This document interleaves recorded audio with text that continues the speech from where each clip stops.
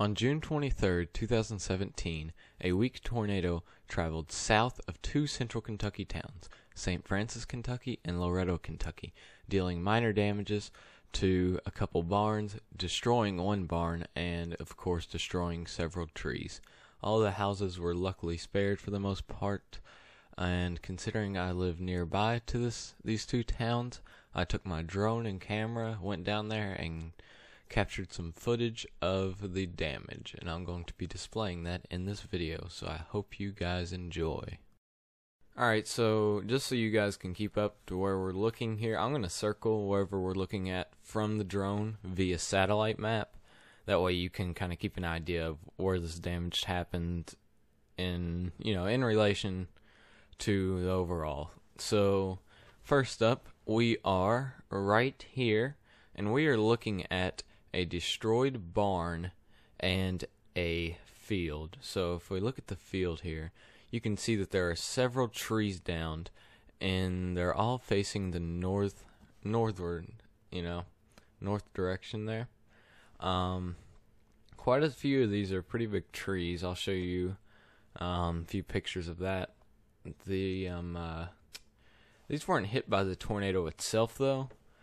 These were south of the tornado, so the tornado probably traveled 30 yards to the north of it, which explains why none of the wood is twisted and why it's all fallen in the same direction. And the barn itself, as you can see, is also south of the field. North to south again is the way the satellite's looking.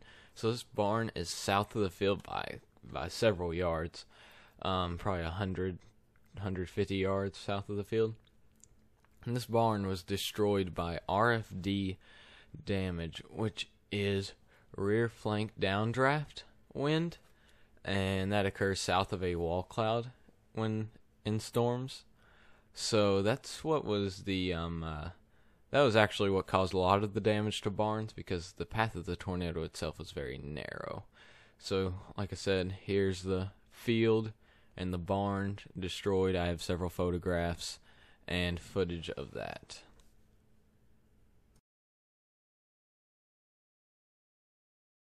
Next up is going to be this circled area right here. This is where the tornado itself most likely hit, according to me, that is. If I had to guess, the tornado hit directly in the spot. This is across the street, and I don't have any pictures of this, but I do have drone footage of this. So here we're going to see that there are many trees in a very tight corridor fallen in varying directions, and if you can probably try to imagine it falling in a counterclockwise rotation. Really, without a doubt, the tornado hit this area. Even further down the driveway there, a telephone line was knocked down and a tree branch was knocked up into the electrical line, which there wasn't a tree within probably 20 yards of that electrical line. So, I mean, I think we all know how it got up there. But yeah, I do have one picture from this area. It shows the wood being twisted counterclockwise. So, if I had to say without a doubt, this is where the tornado traveled, right here in this area. Our final spot that we're going to look at here is also where the tornado traveled, and I think it's also the point at which the tornado lifted off the ground. This area is indicated here by the red circle again, and I flew my drone over it, and I couldn't really get any good pictures of it, mainly because it was just a mess. The trees were blocking most of the views, really thick area. So here's what we're looking at here.